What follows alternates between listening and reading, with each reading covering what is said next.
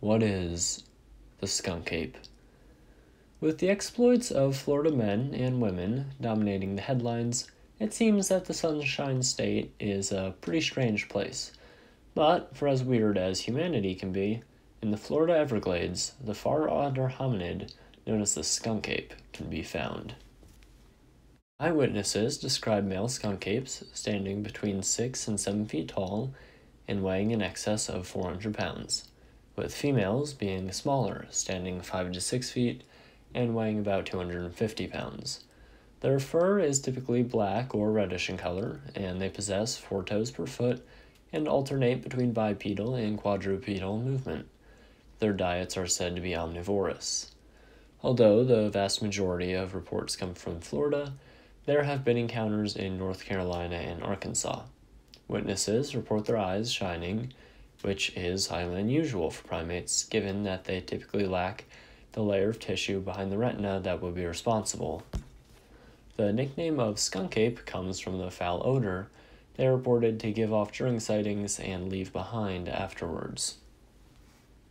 The earliest sightings of the peninsula's primate came in the 1960s, with Dale County receiving numerous reports in the fall of 1974.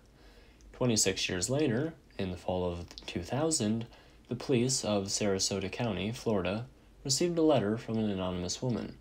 With letter were attached 2 photographs of what the woman said was an escaped orangutan who had been stealing apples from her back porch for 3 nights. The letter provided said the following: "Enclosed, please find some pictures I took. My husband thinks it was an orangutan. Is someone missing an orangutan? It is in a crouching position in the middle of standing up from where it was sitting.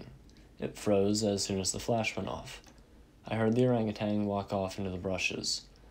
I judge it as being about 6.5 to 7 feet tall. As soon as I realized how close it was, I got back to the house. It had an awful smell that lasted well after it had left my yard. The orangutan was making deep whoomp noises. For 2 nights prior, it had been taking apples that my daughter brought down from up north off our back porch. It only came back one more night after that and took some apples that my husband left out in order to get a better look at it. We got a dog back there now, and, as far as I can tell, it hasn't been back. I don't want any fuss or people with guns traipsing around behind our house. At the very least, this animal belongs in a place like Busch Gardens. Why haven't people been told that an animal this size is loose? Please look after this situation. I don't want my backyard to turn into someone else's circus." These photos were later found to be taken near the Myakka River, but the sender has not been publicly identified. After the images were released to the public, cryptid enthusiasts dubbed the creature in the photograph the Myakka skunk ape.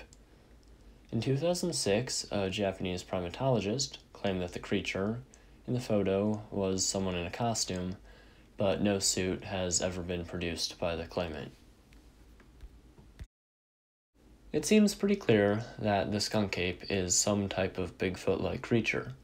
They're definitely on the smaller end, with males being 6 to 7 feet tall, but that's pretty explainable.